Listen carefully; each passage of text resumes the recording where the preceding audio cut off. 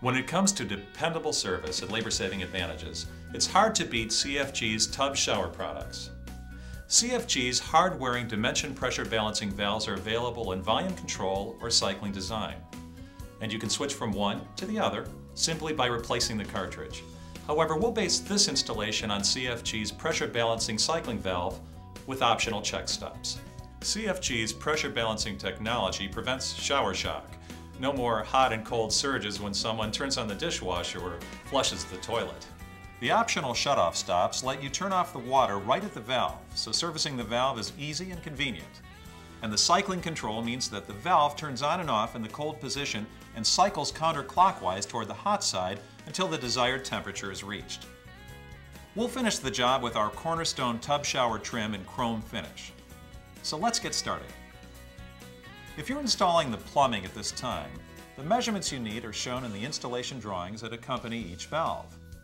You may also want to install a support brace for the valve. A 2x4 secured to the adjacent stud would serve the purpose. The top of the support should be 2 inches below the center of the valve. All CFG dimension valves have a heavy-duty ceramic disc cartridge installed before leaving our factory. Every dimension valve ships with a plaster ground and breakaway guard cone, and it's designed to accommodate finished walls up to 2 inches thick. Notice that the plaster ground also indicates correct positioning for thick or thin wall installations. For a thin wall installation, walls that might be finished with fiberglass or laminate materials, the valve should be mounted so the face of the ground is flush with the back of the wall, and it will stay in place when the valve is installed. For this thick wall demonstration, as you might expect with ceramic tile, the ground should be flush with the finished wall, but discard the ground before the trim is installed. The valve casting has the word "up" printed on it. Be sure this stays in the up position when you install it.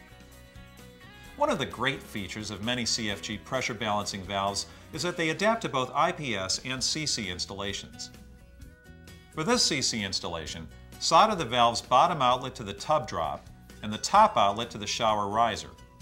If the valve is only used for a tub filler or a shower, you can plug the unused outlet. Repeat these steps for the hot and cold supply lines. CFG also offers a pressure balancing tub shower 4-port valve with PEX adapted inlets, a PEX adapted shower outlet, and a copper top L. For these installations, crimp should be made using standard crimp rings with a crimp tool certified by CSA for 1/2-inch PEX tubing. This time-saving installation is ideal wherever PEX tubing is specified. When the valve has been roughed into position, remove the plastic ground, exposing the cartridge assembly. If this was a thin wall installation, you would simply remove the breakaway nose cone, leaving the plaster ground intact behind the wall. This is a good time to flush the valve. Turn the handle dome counterclockwise and remove it. Use a wrench to release the nut that holds the cartridge in position and pull the cartridge directly out of the valve body. Turn the water supply back on and flush the valve for at least 15 seconds, first with hot water, then with cold, to make sure that there's no line debris that could damage the cartridge or impact the valve's performance. Turn the water back off when you're done. To replace the cartridge, line up the pin at the top of the cartridge with the female opening on the top of the valve and push it back into place. It's important to mention that if back-to-back installations are needed, CFG's pressure balancing cycling valve is engineered to let you easily reverse the hot-cold supplies. Simply turn the cartridge 180 degrees and reinstall it with the pin inserted into the opening at the bottom of the valve. When you're ready to continue installing the trim, secure the cartridge with the hex nut, screw on the handle dome, and you're ready for the shower trim. Wrap thread seal tape around both ends of the shower arm and screw the short end into the wall. Assuming the wall is finished, slip on the flange and press it in place. Then simply screw on the shower head. The cornerstone slip-fit tub spout is just as easy.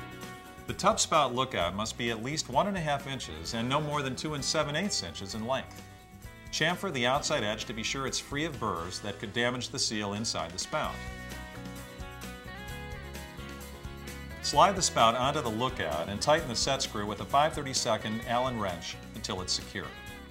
Be careful not to over-tighten. For additional sealing, add a bead of caulk between the edge of the tub spout and the wall. The valve trim is next. The chrome-plated brass escutcheon features 2 rubber gaskets to protect against leaks, so you don't have to bother with a mess of putty to ensure a good seal. Slide the escutcheon over the valve. Use the 2 screws provided to secure it and turn the water back on. Thanks to CFG's polycarbonate overlays, the red and blue temperature markings won't wear off, even after years of use. Hold the lever handle in the 6 o'clock position and slide it onto the valve. Turn the handle counterclockwise to the 1 o'clock position to test the water temperature.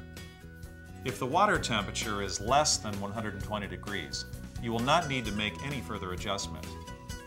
But if the water temperature exceeds 120 degrees, it is your responsibility to reset the temperature limit stop on the valve. Turn the handle to lower the water temperature to 120 degrees, then remove the handle. Use a pair of needle nose pliers to remove the temperature limit stop ring located on the outer rim of the cartridge stem. Turn the limit stop ring counterclockwise until the tab on the ring lines up with the corresponding tab on the cartridge. Reinsert the limit stop at the desired hot position and turn the cartridge stem to the off position. Then slip the cartridge hub and lever handle back onto the cartridge stem in the 6 o'clock position. Secure it from underneath the hub using a 3/32 Allen wrench. Your job is finished. Check to make sure that everything is operating properly and that there are no leaks.